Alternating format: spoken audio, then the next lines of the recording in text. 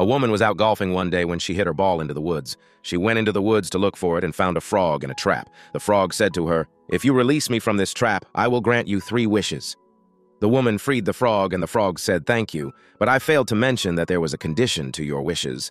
Whatever you wish for, your husband will get 10 times more or better." The woman said that would be okay, and for her first wish, she wanted to be the most beautiful woman in the world.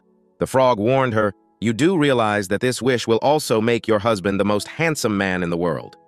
The woman replied, "That will be okay because I will be the most beautiful woman, and he will only have eyes for me. So Kazam, she's the most beautiful woman in the world."